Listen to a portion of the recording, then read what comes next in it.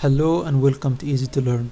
Today I'm going to show you how to reset your IP camera to its default settings. We're going to use two different methods. First method, we're going to do it over the browser. Second method, we're going to use a little software where you punch in the camera's IP address, and with one click you can just reset the camera to its default settings. So let's start with the first method. I'm going to open the browser and I'm going to put in the IP address for the camera, which is 192.168.0.92, and I'm going to log in with the default username and password, which is admin and blank password. And once I logged in, I'm going to click on device config,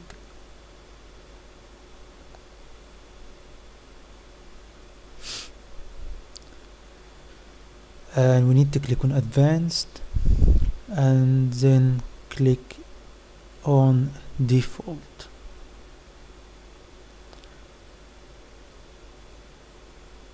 And then just click on select all at the top and then press OK. So now the camera has been reset to its default settings. Now the camera is restarting. Now I'm going to check out if the camera has been reset or not. So to do this, I need to open the device manager for the camera, and it's called CMS. Once to open up, I'm going to click on system and then device manager, and then click on a zone and then add device, and I'm going to click on IP search,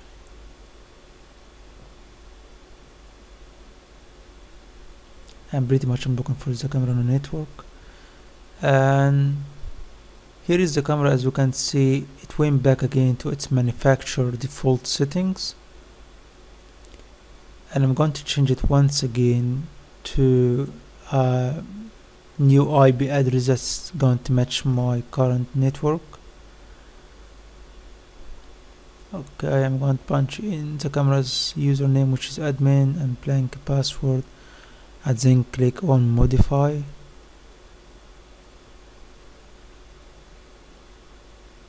And now just press cancel and close the software. Now I'm going to open the browser once again, and I'm going to access the camera.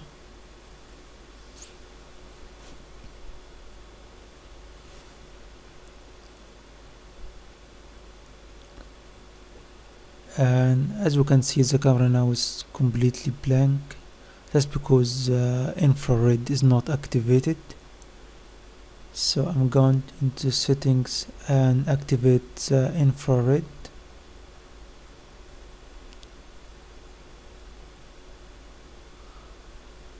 And then press OK.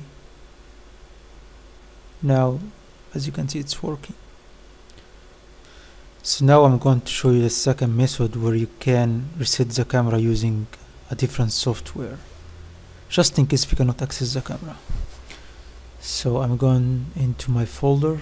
You're going to find this software in the description area, and I'm going to click on reset config, and I'm going to use the exe file here, and all I need to do is punch in the camera's IP address, which is 192.168.0.92, and after this I'm going to click on reset,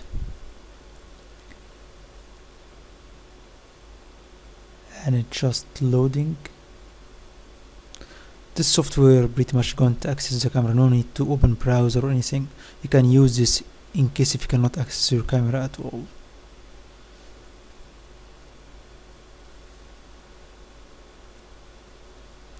Still loading. Reset is okay, and it's ready to go. So press OK, and then close the software. and then I'm going to open again the CMS device manager for the camera, and I'm going to log in with username and password.